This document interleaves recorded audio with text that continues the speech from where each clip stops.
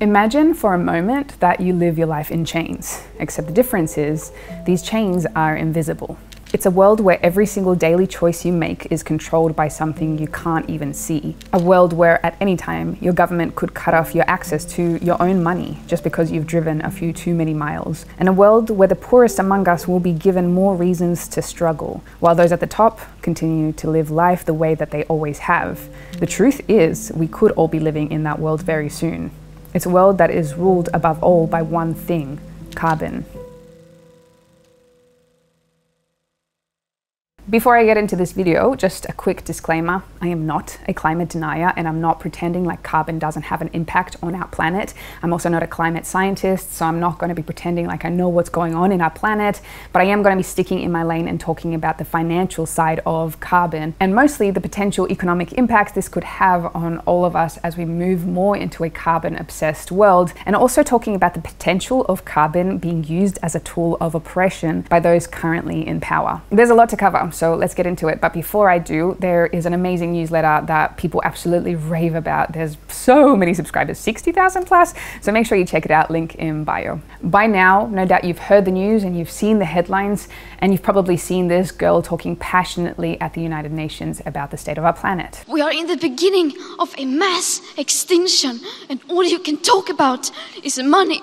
According to basically every news source around us, carbon seems to be the biggest threat on the planet right now, and the best solution that we seem to have come up with is carbon credits. Currently, this is only something that big companies have to think about. However, this could all change very soon. This change could come in the form of PCA, Personal Carbon Allowance. In many nations around the world, large companies already have to purchase carbon credits in order to offset the carbon they're putting out in the environment. The theory is that the more a business pollutes, the more it must pay to undo the damage. But there are many who argue that these kinds of carbon limits should be placed on individuals too. As early as 2008, the UK government was exploring personal carbon allowances for each British citizen. In Sweden, the Royal Institute of Technology is currently heavily discussing the implementation of a PCA for Swedish citizens. And in the journal Nature, they've spoken about how the governments of France and California have explored a similar personal carbon allowance as well. On its own, this sounds pretty great. Of course, we want to make people more aware of the actions that they take and how they're contributing to society and the state of the planet. Okay, so how would the government then track your individual carbon usage? Luckily, they have an answer for that already. I've spoken about this tool many times before on the channel, and it's called a CBDC,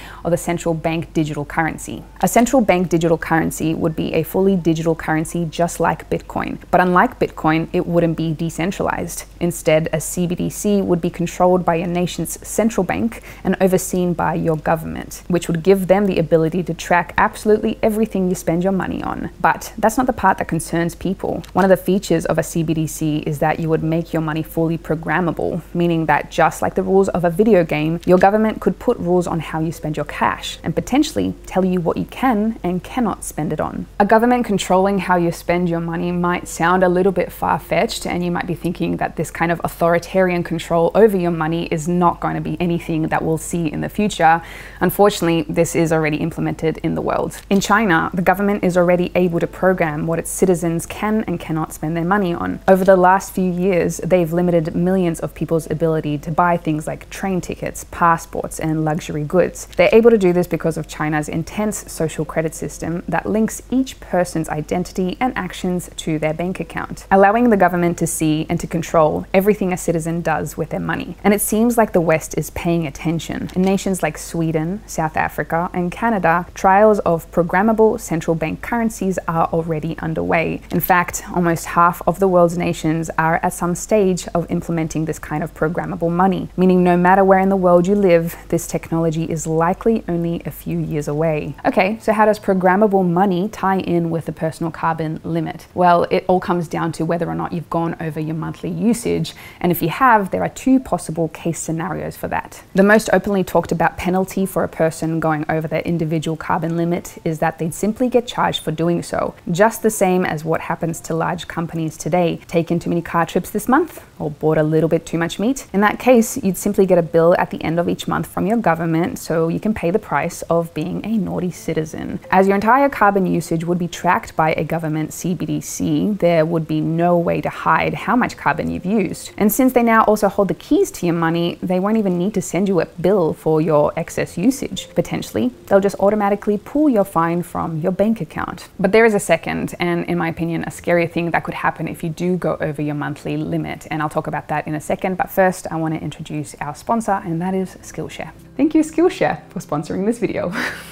Skillshare is an online learning community with thousands of inspiring classes for creators. Explore new skills, deepen existing passions, and get lost in creativity. Class topics on Skillshare include illustration, graphic design, photography, film and video, marketing, productivity, freelance and entrepreneurship, web development, and so much more. It's curated specifically for learning, meaning that there are no ads and they're constantly adding premium classes so you can stay focused and follow wherever your creativity takes you. Whether you're a dabbler, a pro, a hobbyist, or a master, you are a creative. Discover what you can make with classes for every skill level. The first 1,000 of my subscribers to click the link in the description will receive 1 month worth of Skillshare for free so you can start exploring your creativity today. So now let's look at the second option of what could happen if you go over your monthly carbon limit, and potentially this could give your government more ways of controlling your life. And in order to do so, we just have to look at what's happening in China. As we already know, the Chinese government can already take away people's ability to buy certain items through a social credit system linked to their bank account, which is exactly what your government could do as well when a programmable CBDC inevitably comes into play in the West. And it's very possible they could use a CBDC to program your spending if you step outside the limits of your monthly carbon allowance. For example, have you refilled your card too many times already this month? You could find that next time your card simply doesn't work at the pump. Or did you recently fly to the other side of the world to visit your family? Well, until your monthly limit resets, it's possible that you may not be able to buy so-called high carbon food items like coffee, meat, chocolate, or potatoes. Again, this scenario is just theoretical at this point. However, with the power of CBDCs,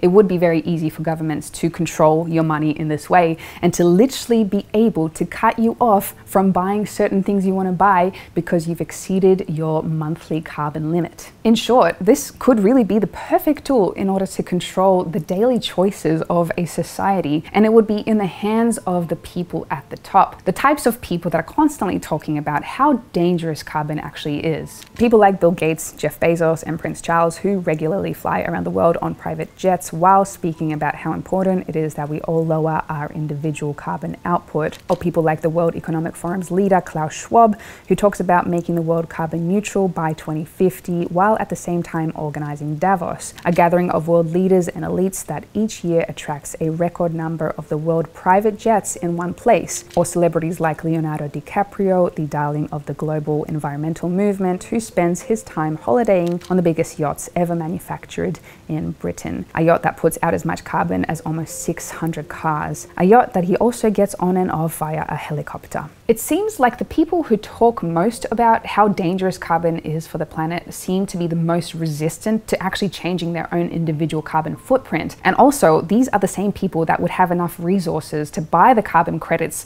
that they need in order to live the lifestyle that they are continually living right now. This leads me to be considering who would be the biggest losers if carbon credits were actually to be put in place. And as always, it seems like it would be the people at the bottom of the economic food chain. It would be the poorest people in society who would be hit hardest by any kind of personal carbon allowance. People who are already struggling to make ends meet, who can't afford to upgrade their old diesel cars or get a brand new electric. Or those of us in society who don't have the extra budget to make more carbon conscious choices about food, clothing, or lifestyle. Not only would these people struggle the most to lower their carbon footprint in the first place, but they'd also likely be the ones that would feel the biggest effects of a carbon tax if and when they eventually went over their monthly carbon limit. I do believe that we should all be doing our part in protecting this beautiful planet that we call home, because without our home, we are not going to be alive. And I do think that humanity has a lot of room for improvement with consuming less and being really conscious about the types of decisions we make in our daily life. But that doesn't mean we shouldn't be asking questions about what life might be like for most of us when personal carbon allowances inevitably become a part of our daily lives, especially when many of the people who talk about carbon the most seem to be doing the least to diminish their own carbon footprints, while at the same time doing the most to influence the carbon-obsessed future we'll soon all find ourselves to be living in. Sure,